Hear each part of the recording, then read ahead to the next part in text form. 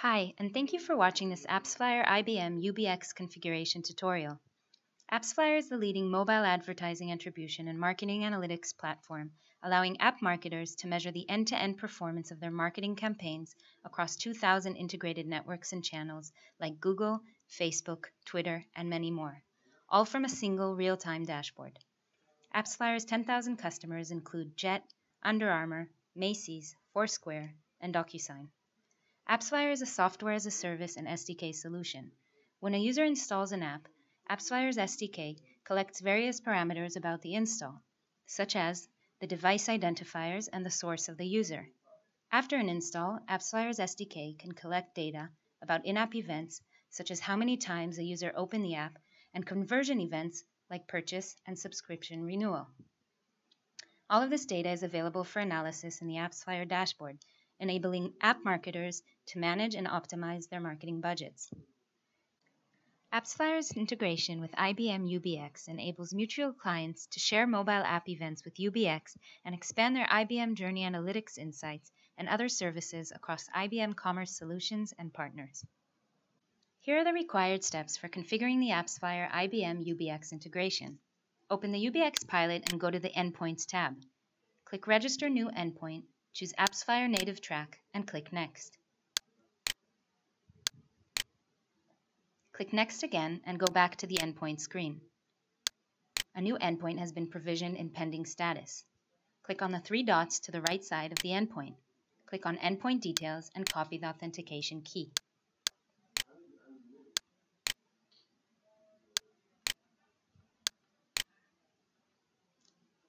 On AppsFlyer's dashboard, go to the Media Source Configuration page. Search for IBM and open the configuration page.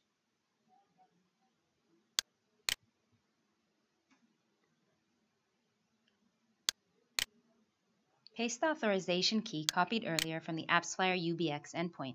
Check the Enable box and click on Save and Close. Open the configuration page and click Connect. A one-time call has been fired to UBX to activate the AppsFlyer endpoint. Go to the UBX and refresh. Now the endpoint is active.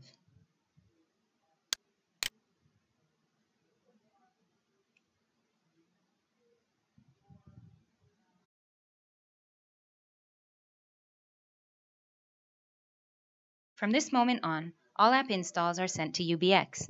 To send an app open and purchase events as well, go back to AppsFlyer's dashboard and open the In-App Events tab. In the Send In-App Events to IBM window, choose Send All Events. Paste the authorization key, and now map the App Open event and the Purchase event on the left to the IBM predefined events on the right. If you want to send revenue data for the purchase event, check the Send Value box. Click on Save and Close.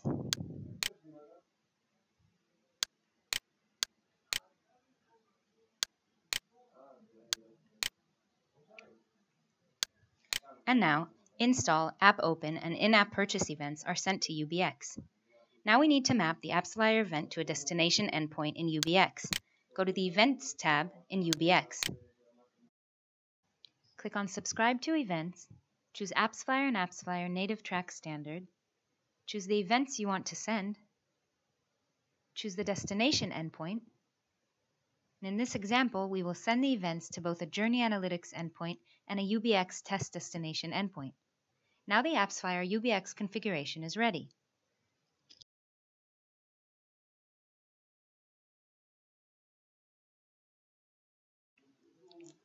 Here's an example of a user flow. A user installs an app on their device,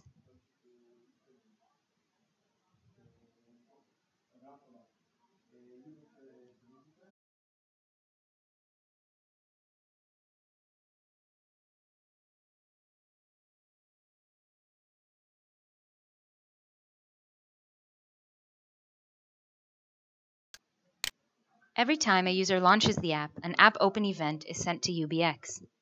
The Click button in this test app is simulating an in-app purchase event that is also sent to UBX. That's it. You are now ready to unleash the power of omnichannel marketing with UBX and AppsFlyer mobile app data. For any further assistance, please send an email to support@appsflyer.com. Thank you.